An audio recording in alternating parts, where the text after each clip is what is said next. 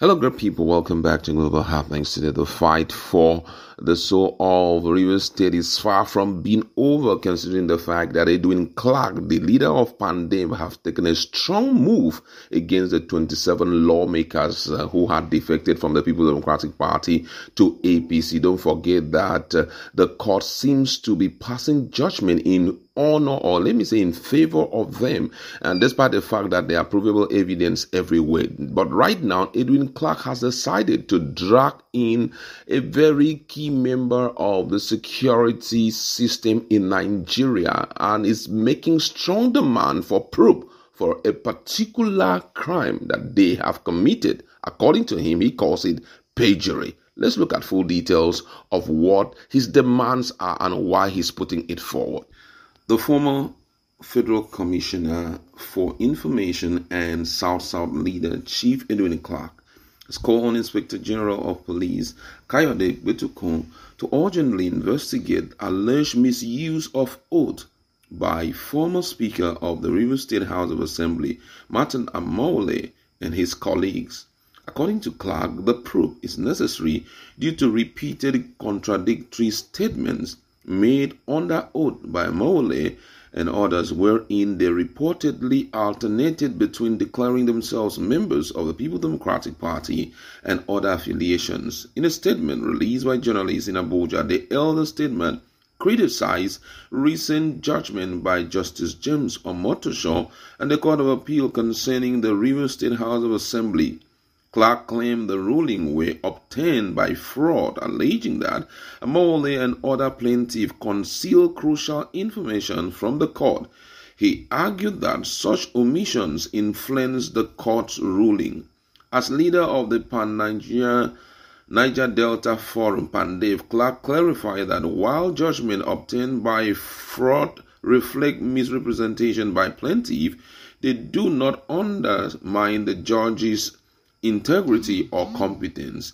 He further explained that Amaewhule, alongside 26 assembly members, defected from the People's Democratic Party (PDP) to the All Progressive Congress on December 11, 2023, thereby violating Section 109, subsection 1 G of the 1999 Constitution, which mandate automatic loss of seat for defectors. Clark pointed to subsequent legal action initiated by Amaewhule and his colleagues, claiming they included conflicting statements under oath regarding their party affiliation. He argued that Justice Omotosho's January 22, 2024 judgment is invalid as it failed to recognize that the plaintiff had forfeited their seat upon defection.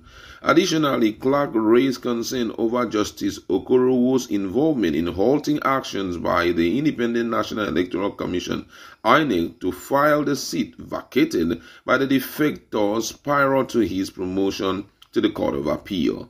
Clark urged the IGP to investigate Amaewhule and his associates for possible perjury, underscoring the importance of litigants presenting truthful and complete statement before the court. He emphasized that judgment based on fraudulent information mislead courts, potentially altering case outcome unjustly. The statement highlighted Clark's legal experience and cited examples from Nigerian and British jurisprudence on judgment obtained by fraud, enforcing the necessity of truthful pleading. Finally, Clark condemned the Court of Appeal response to the Rivers State Governor's appeal against Justice Omotosho's ruling, deeming the remark against Governor Fubara unwarranted and calling for a transparent review of the case. This is really interesting, I must say. And unfortunately, what we are hearing now points to one direction. So my colleague is in the house and we just want to talk about this. Now, first of all, he is demanding for a probe into misuse of oath. In other words, lying under oath. In the case whereby you have moved from this party to the other, but by the time you went to court, your presentation was different. You came out and told Nigerians that there was no cross-carpeting. And also faulting some of the judgment by those guys, talking about the likes of Justice Omotosho and the rest. What's your position on this? Do you think it can yield any good result for Fubara's team?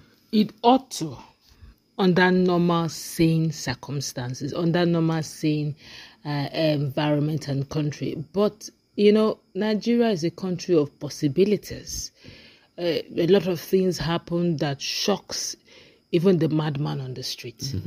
But be that as it may, if people who, mistakenly distort dates of their NYSC discharge, they say they finished this year, or just even date difference, they count it as fraud. They count it as, not giving original. In fact, some persons have forfeited their gubernatorial, seat for it, exactly, if proven so. Yeah. So that is how weighty what the Martin Amaewhule them did. Even if they want to deny it, because I could still remember their last plenary session they had in Rivers State, where they made very bold claims that Fubara and his team, the commissioners, that they didn't even screen those commissioners in their sessions, so therefore they are not recognized. That the law, the long arm of the law, will catch up on them. That the accountant general, all of them, long arm of the law, but they have failed to realize and recognize the fact that there have been a lot of contradictory, statements they have made. 1 minute they came out with so much joy and excitement, so much that even the president said he's welcoming his sons, his adopted sons, from PDP to APC. I could still remember them flagging Amaewhule with happiness and with joy, said they followed. Don Kocha was with them, raising their hands up with APC flags, insisting that they followed due process in the plenary, caught on camera. I'm not saying a case of reported speech. He, with his full chest, affidavits were there, sworn, only for them to hear that later on. In fact, when they discovered some of these things, they first of all, behind, stopped INEC from even declaring their seat vacant. Mm-hmm. All of that they did not make public. But now, when the situation changed, chips were down, they gently and very Nicodemously removed all of that. Yes. And now they're not saying they never defected. And so that these are supposed to be honorable members. Now these are supposed to be leaders that the society, the young ones, are looking up to. Now, when they begin to do this, and other people and the judges and the lawyers look the other way, what are we setting as precedents? What are we telling the younger generation? So if you ask me, Edwin Clark is not asking the wrong thing. He's asking the very right thing that every elder in the land should ask. But the question is, will the system allow rule of law and justice genuinely to prevail? Because we should be very careful what style and what new stand, just because of our selfish need, we are setting. Because when we do, the next generation will step it up. Just imagine where honorable members are now seen as dishonorable members, and it becomes a norm. Then what would you say about the society? So if you ask me, he's asking the right thing. But the question now is, will it fly? That's the thing. We have seen several things. We have made Fubara have made several, documentations, but they just throw it and say it's not visible. But let's see how it goes, because it's one thing to try, it's another thing to say you never tried. Who knows? Things can change. All right, I think this is something that must be put into consideration, considering the fact that it has a lot to do with the law. How can you go to the court and you're giving a different information back home?